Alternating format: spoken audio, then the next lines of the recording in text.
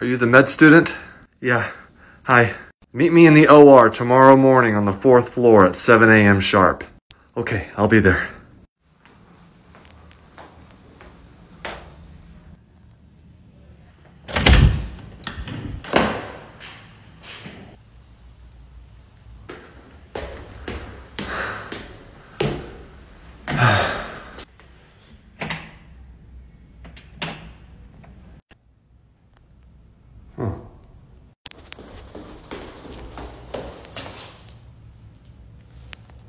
Oh no.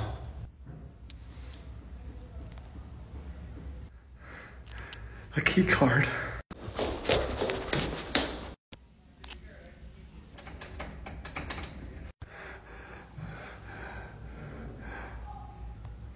I'm trapped. I tried everything. Student ID, driver's license, debit card, credit card.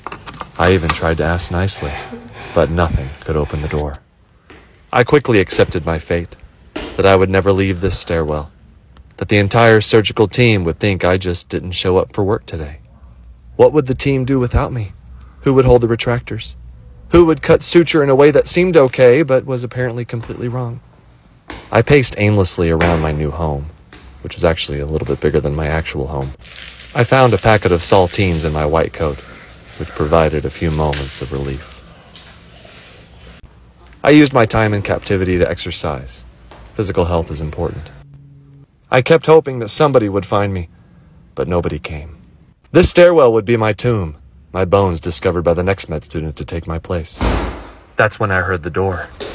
I raced upstairs just in time to avoid certain doom and a low pass on my surgery rotation. I ran to the operating room hoping to arrive just in time to stand in the corner and be ignored. But when I arrived, I'm so sorry. It was empty.